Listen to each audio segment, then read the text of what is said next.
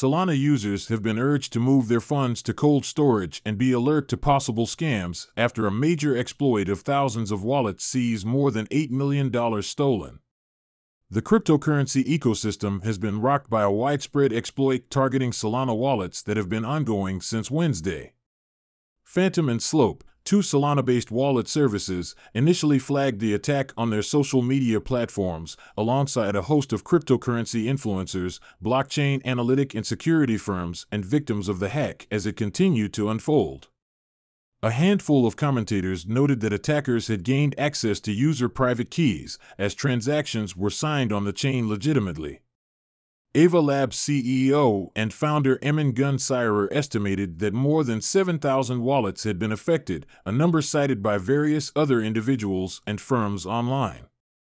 As investigations begin to unpack the root cause that allowed an attacker to pillage thousands of wallets, affected users are being warned not to accept help from individuals online purporting to have solutions to the hack. Heidi Chacos, the host of the YouTube channel Crypto Tips, stressed that scammers would be looking to exploit the ongoing situation.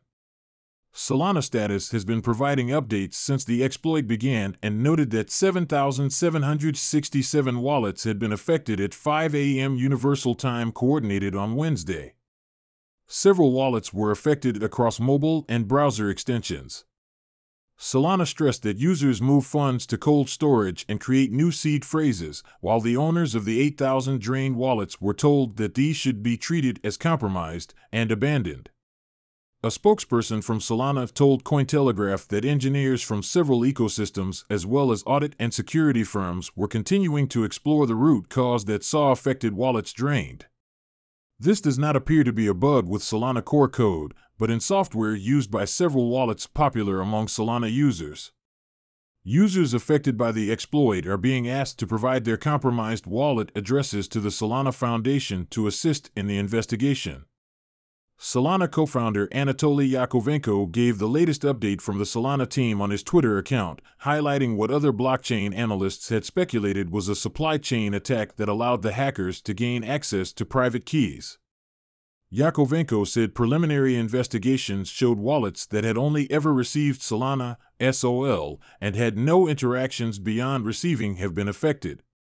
The exploit affected both iOS and Android devices, and all the affected wallets had their private keys imported or generated on mobile.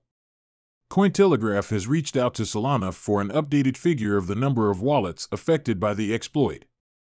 It is also unclear whether affected wallets will see funds recouped or refunded after the incident. Data from Dune Analytics currently lists 7,941 wallets that have been affected by the exploit. Solana wallet platform Solflare told Cointelegraph that it had not suffered any loss of funds and that it was working with other wallet providers to provide support toward a solution. The uniform message to SOL holders from the wider cryptocurrency ecosystem is to move funds to cold storage or centralized exchanges and to revoke permissions from trusted apps in wallet settings. Solflare also warned that users with mnemonic seed phrases originating from other wallets were at risk of being exposed.